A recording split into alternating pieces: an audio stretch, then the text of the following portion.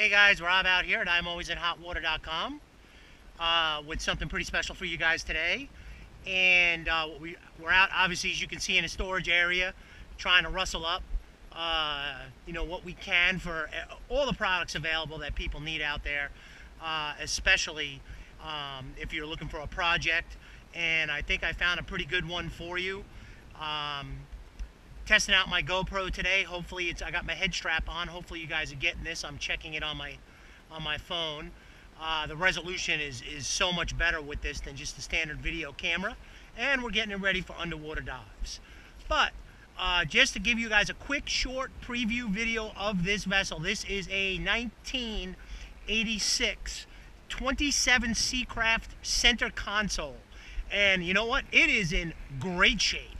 I've been all the way through it, up and on it, and I just want to show you guys. I will assume that the trailer is going to be included with the sale, showing it as an aluminum tri-axle torsion, but obviously I can see the brake lines are cut, so non-working brakes as far as that goes. But I want to just give you guys a quick view. Checking to see, hopefully this resolution comes out good. This hull is in great shape. It looks like she's been bottom painting not too long ago. This vessel was slated for a project for one of the charter companies, and basically what ended up happening is they were going to put a pair of 225 Yamahas on this particular vessel, and that particular deal fell through, and they actually ran into another boat. So one of the captains in the area felt like this boat was solid enough to run a real nice charter on. So I'm going to just kind of walk through real quick to let you guys know that she's a beautiful, solid vessel. I bounced up on her already.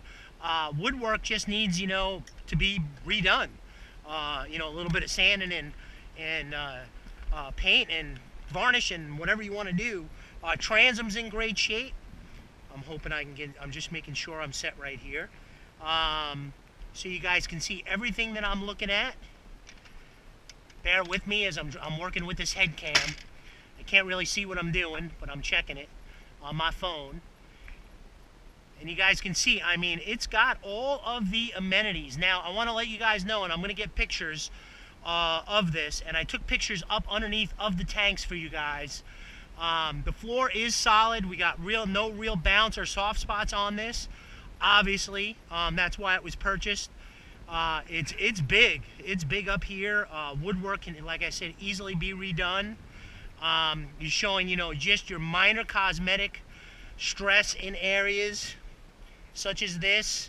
But overall, not really anything, no red flags, just a good old solid hull, ready to be powered with twin motors on a real solid transom. Now, I want to let you guys know also, I'm about to go take pictures. This also comes with the center console, and the T-top and all of the things that are, or the center console from what I understand. Actually, I did see the T-top, and I'll get a picture of that. It's not claw, it doesn't have the T-top on it, but the stand will be available, and I'll get pictures of that. So overall, if you guys are looking for a really cool project, you got controls, and you want to start from scratch, and here's a real good hull to do it with. Anyway, Rob out here at ImAlwaysInHotWater.com, chasing boats for you. Hopefully I'm not giving you seizures with all this shaking. I'm going to pan out. Wishing you guys a happy and safe boating day, and as always, get wet and jump in the water with us today. Rob at ImAlwaysInHotWater.com, signing off.